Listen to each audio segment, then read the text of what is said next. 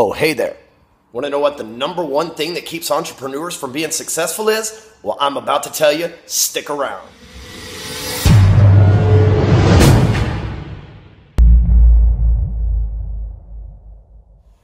So all my life, I've just been the type person just do stuff and not think too much about it. Just like take action. And then like I always say, better to ask for forgiveness than permission. And so that's just kind of how I've always lived my life. It's like I leap before I look. And, you know, that's been a tremendous factor to my success. The other day, before I get into the story here, 2 days ago, I spent 2 hours locked outside of my balcony with my best friend and another close friend, where my 3-year-old son, you may know him as Jax, decided to just lock the door on the balcony. The top lock on the door at the front door was locked, and the apartment complex had to drill the lock. Scared to death. I couldn't tell you how many times I thought, well, fuck it, I'm just going to jump off here. It's not my finest moment, right?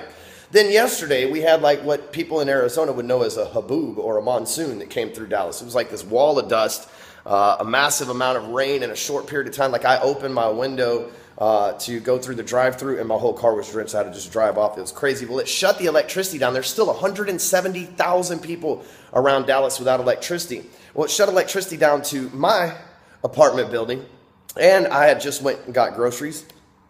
And prior to that, so I had to carry, and they were all drinks. It was like vodka, champagne, orange juice, like it was all liquid, Monsters, like, so it was heavy ass shit that I had to carry up 11 flights of stairs yesterday. I thought I was going to pass out twice. 11 flights of stairs is a lot, carrying about 100 pounds worth of groceries. And it dawned on me. It's like, you know what? Had I thought about the downsides of, being locked out on the balcony, that sucks. Had I thought about the downside of maybe having to one day climb flights of stairs to get up into this beautiful penthouse that I actually move out of on Monday into an even nicer one, that's what I'm talking about, winning. Anyway, and I started thinking, I'm like, you know what? That's what causes a lot of entrepreneurs to fail. I think it's the #1 reason that entrepreneurs fail. See, they outweigh the downside. See, before they decide to, for example, take advantage of the beautiful penthouse views, which are absolutely gorgeous across the city from start to finish, right? So before they can see themselves in that, they have to figure out there has to be some kind of downside. And then they see the capability, or the possibility rather, of being locked out on the balcony, or maybe having to climb flights of stairs to get home in the evening. Imagine my friends and neighbors that live on the 20th floor. Imagine they're old as fuck. Imagine how pissed they are, right? And so a lot of entrepreneurs, they see the downside, they let the downside outweigh the upside, and they never take action at all. Meanwhile, the upside is you can pretty much do whatever the fuck you want once you get a penthouse, right? You can pick up chicks at the bar. You can have your friends over. The people always want to come back to your place. The after party, you can throw things like Break Free Academy in the Aqua Lounge. The possibilities are fucking unlimited.